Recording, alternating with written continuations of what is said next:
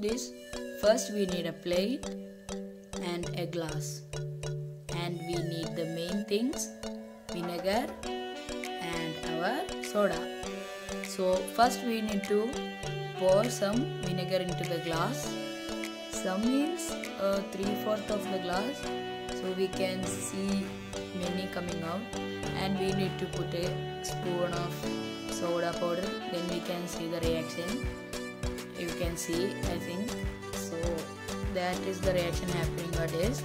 When this react, carbon dioxide is formed. This is a chemical reaction.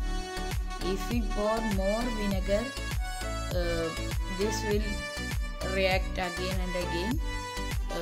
My vinegar is over. That was the last, so I can only do 3 times. My vinegar is over. If you have more, if you pour more, you can see the reaction again and again. The soda powder is there, it have not dissolved in the vinegar. I am stirring it to check that is there any reaction happening after some time, but I can see that there is nothing happening.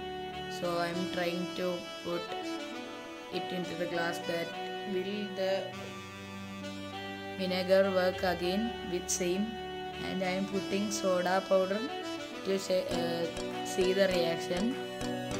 It react again.